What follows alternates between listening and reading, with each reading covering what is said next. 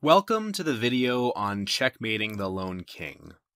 In this video, you will learn the three most fundamental forms of checkmate against the lone king, involving the queen, 2 rooks, and 1 rook. Okay, so this is one of the most important videos to really memorize the principles and concepts in, because you could do everything right during the other stages of the game, but if you do not know how to achieve victory in these situations with a queen or 2 rooks or a rook against a lone king, that will be sad, right? When you can't convert that into a win. So with this video and with practice, you will be able to checkmate a lone king with ease, hopefully afterwards. Okay, so instead of just making moves, it's much more important to explain principally what is the best and most efficient way to achieve a checkmate in these situations without making it complicated. All right, so with all three of these types of checkmates, there are a couple themes that kind of prevail amongst all of them, and 2 of them are the most important. Okay, so number 1 is using our major piece, either the queen or the rook or 2 rooks. We want to cut off and control the squares where the opposing king wants to go to in order to push it backwards. Okay, so what does this mean? Well, we're not going to be able to give checkmate in the middle of the board with the king just sitting here. All right, the way we're going to be able to deliver checkmate is when it's back on the last rank or file of the chessboard, or the corner in some cases. Okay, so we can't just checkmate the king in the middle of the board. There are too many possible squares to cover. Okay, so one of the most common mistakes that I see beginner players make is they think it's a good idea to just give checks all the time because they think they're doing something and making progress. But in reality, this achieves nothing because the king is just going back and forth and you're not driving it back towards where it needs to go. So step 1 is using your major piece to cut the king off from the squares where it wants to go. And step number 2, which is very simple, is incorporate and use the king in the game, in the attack. The lone queen can't mate by itself. Okay? You have to use the king as teamwork here, so you have to get it involved. So the way this works is, as or once you're cutting off the squares where the king wants to go to, you simply advance your king forward towards the opponent's king wherever it goes, as you continually push it back or sideways towards one of the edges of the board. So you just simply follow it. So what does this look like? In this position, what I would do, probably the best move, is queen to b4. So why is this a good move? Because we're achieving step 1. With this queen on b4, we are cutting off this entire 4th rank from the black king to go to. All right, so when the king moves somewhere, what do we do next? Bring our king into the game to attack. The king's going to try to stay in the center for as long as possible, and only now, once we've positioned our king as close as possible to the enemy king, is when we can deliver a check with our queen in order to push the king backwards a rank. All right, so watch how this works. Let's say we give a check here, for example. Okay, so now with this check, the black king only has 2 legal moves. You can either go to d6 or f6. All right, and regardless of where it goes, what we're going to do next is exactly what we did on move number 1 when we played queen to b4. the purpose of which was to cut off and control the entire 4th rank. Well, now we're just going to do the exact same thing. Queen to f5. Okay? Same thing.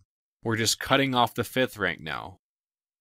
The king moves somewhere, and we follow. Bringing our king as close as possible to the opposing king. Okay, same pattern. The king's going to have to stay in the middle, or it should stay in the middle, to make it as difficult as possible as far as resistance. Now we deliver a check. The king moves, and as it gets pushed back, we keep advancing forward. Okay, so you may find that this is actually easier than you thought with this method and this system.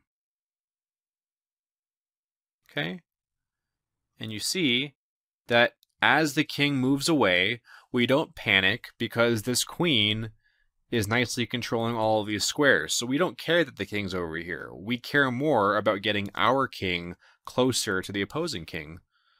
So we just simply keep walking it over because we have time and our opponent with only one king does not. Okay, so we just keep walking our king over until we've reached a situation where they're basically next to each other, and then we can deliver check. All right. Now it's important to recognize that there could be a common pitfall here, where when the king goes back to the corner, if we're not careful and we think, okay, well, the king is nicely corralled in the corner, now we just bring our king up. This, unfortunately, would be stalemate. A terrible way to end the game, right? Because the black king is not in check. However, you'll notice that it can't move anywhere legally. So the game ends in a draw, as you guys have learned. So instead, if you're faced with this situation, just be careful, recognize it, make sure you're watching out for, when the queen's on like a g6 or f7, there is a danger for stalemate. So all you have to do, if you're afraid you might forget, you can just drop the queen back 1 square. That's all you have to do, because that just enables the king to have breathing room to go back and forth, and that's all you need. Only move, king here. Now we bring our king forward. The king has to go back, and checkmate. And that's it. Is there a faster way? Technically, yes, absolutely. However, that is not our purpose. My purpose, as the teacher of these videos, is to make sure that there is a virtually foolproof way for you to execute these checkmates so that there's no confusion and that you don't mess it up when you're faced with a situation in your own games. Okay? So once again, we bring our queen to cut off a rank or a file. Again, if it helps you visualize it better, if you don't want to play via their rank, you can make a move like queen to d3, for example, right, with the idea to cut off the file instead and push the king back this way. It's whatever you want. There's no right or wrong way to do this. Whatever is easiest for you. But the idea is that we're cutting off lines, and then as the king moves back and forth, then we simply just bring our king towards our opponent's king. And that is it. And you will be able to checkmate your opponent every time without too much difficulty, as long as you just don't forget that in these situations, if the king goes in the corner, you have to watch out for stalemate. Right? Obviously, if the king goes towards the middle of the board, the stalemate is not really a problem. We continue with the same methodology, right? The queen goes here, cutting off the entire rank. Only move. The king comes here to what's called opposition, right? When the kings are opposing each other, literally, with 1 square in between.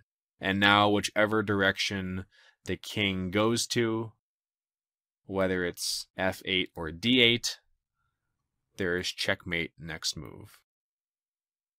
Either via f7 or d7. And that's it. Okay, so that same technique can actually be applied to these other two checkmates too that we will go over. And that's really it. Okay? So here in this situation, as I go through it, see if you can figure out kind of what the best ideas are for white in this situation. Okay? Now, the one difference here with the 2 rook checkmate against the lone king is that only here with the 2 rooks, this does not apply to the queen or the lone rook, but only with the 2 rooks. The 2 rooks can actually checkmate the black king by themselves. And the way that they do this is by executing what's called a roller pattern. All right, so what does this mean? Well, I'll show you. We start by doing the exact same thing as we learned with the queen, right? Moving one of our rooks to cut off an entire rank. The king moves somewhere. And now the technique is we take our other rook, move it as far away as possible from the opposing king, because rooks are long-range pieces. And we want to put our rooks next to each other on opposing files or ranks. So what does this look like? Well, we bring our rook all the way here to A8 in this case, with the idea to bring the rook here to A5, which cannot be stopped. And now you can begin to see this roller pattern. The roller pattern is when the 2 rooks control consecutive ranks or files, and then they keep kind of one-upping each other, moving to the next file. So this is what it looks like. There's nothing black can do with it, it's just a lone king. This is unstoppable. Okay? So let's say the king moves here. Now we deliver a check, which is a proactive one, right? Because this rook here is preventing the king from going forward. The king moves. The rook goes to b6, right? Because now this rook on a5 is doing the cutting off. Okay, the king's going to go. So what do you think we do here? All we do is just move our rooks to the other side of the board, as far away as possible. Okay, so now if the king goes to the center, then there's a 2-move checkmate with check, and then whichever square black's king goes to, rook h8 is mate. Or if the king goes to b7, for instance, stopping the rook from going to a7, we just transfer the rook to the other side and do the exact same thing. Okay, so this is the rook roller pattern, where together there's a very powerful synergy between the 2 rooks in open positions, raking across open ranks and files. The lone king is completely helpless to this roller pattern where they work in tandem, whereas one is delivering check, the other is cutting the king off from advancing forward, either via rank or file. Okay, and just make sure to keep the rooks as far away as possible while doing this. Now, of course, if you don't feel comfortable with the rook roller, you don't need to execute it this way. However, it's probably the easiest against the lone king. The third checkmate involving the lone rook is the one where you have to once again incorporate your king into the game. And again, you can do this with the 2 rooks too, but honestly, the rook roller is probably the easiest thing to remember, right? Just keeping your rooks together far away and one overlapping the other. Okay, so the lone rook checkmate is by far the most complicated and most difficult of the 3. All right, but again, although it is the most complicated and the trickiest, the principles remain the exact same. We're going to cut off the king, and we're going to bring our king as close as possible to the opponent's king. There are just a few tricky things that you have to remember in order to execute this properly. Okay, so take this position for instance. First move is the same. We're going to move our rook to b4. Why?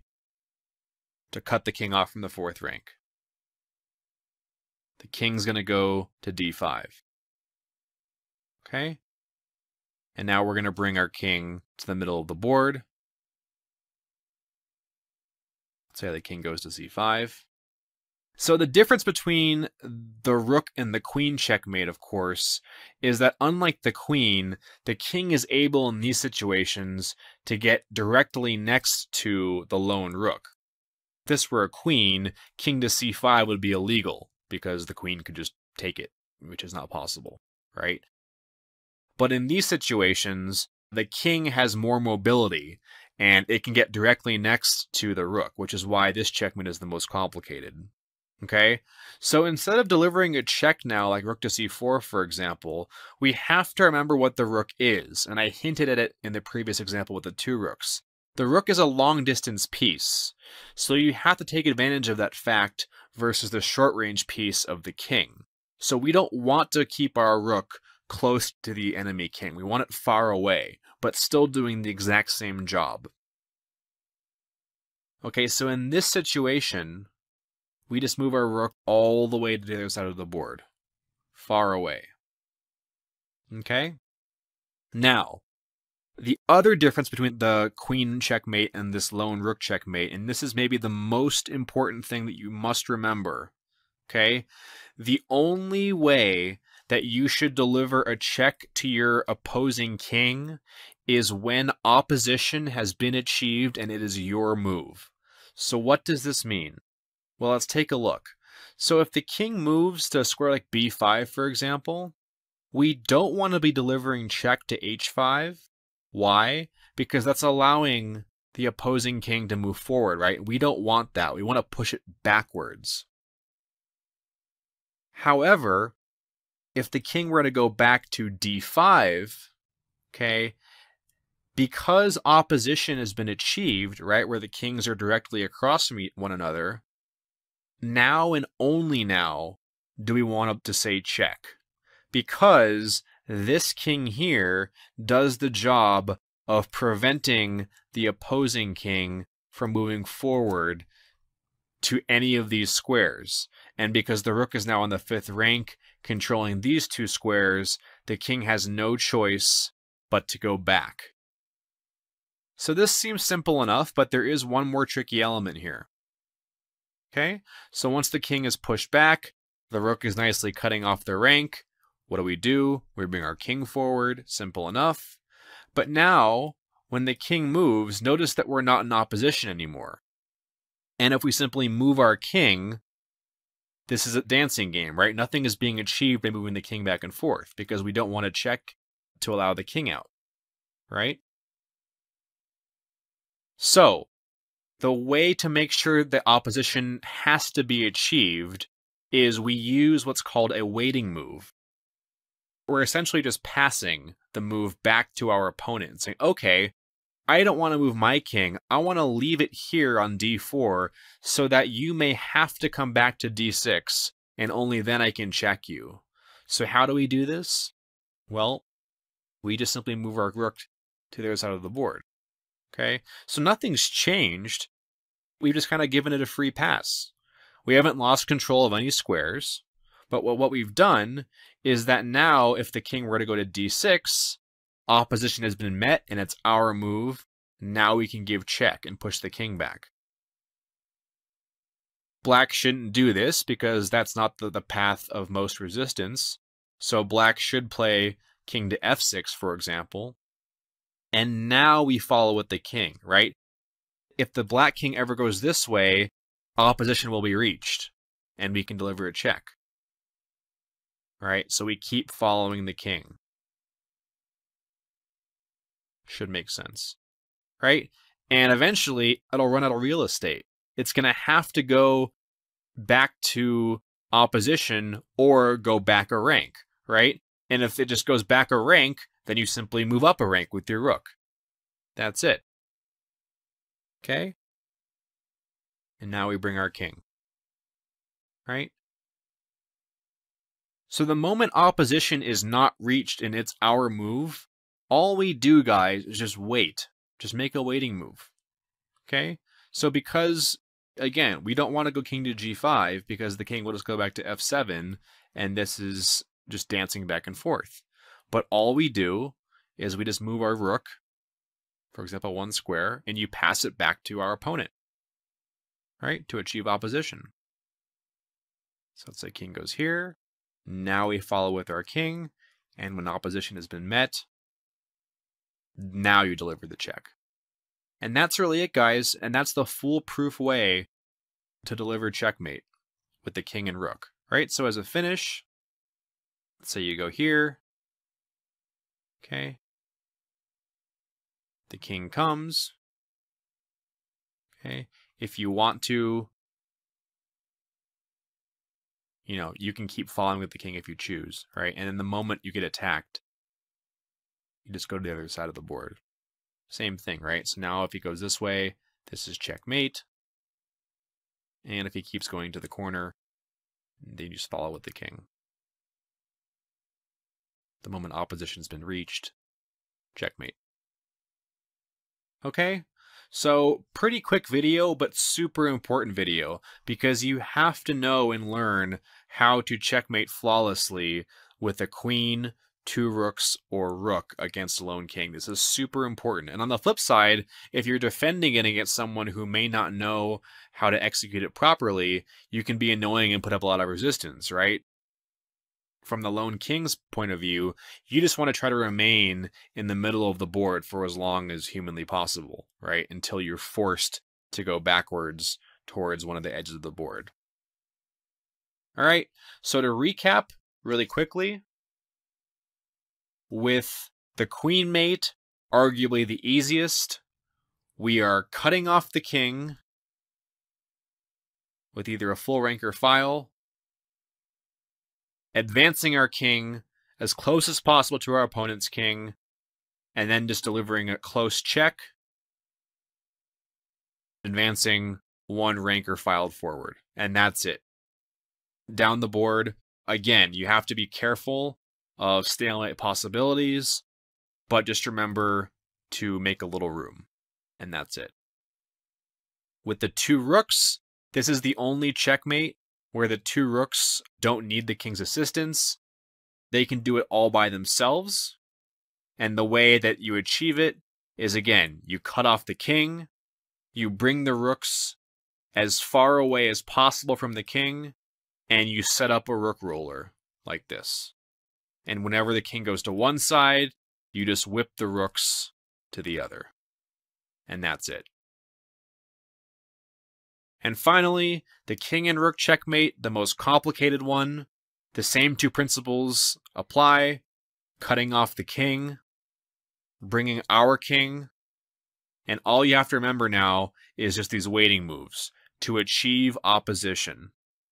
Okay? And then the moment opposition is achieved, then you deliver the check. Bring the king forward, and when you need to, use a waiting move by bringing the rook to the other side of the board. And that's it, guys. You just follow with the king and push it backwards. Okay? So instead of going back and forth, just use a waiting move. And now check. All right? Be sure to practice these examples as much as possible. They are very important. Good luck, and thank you for watching.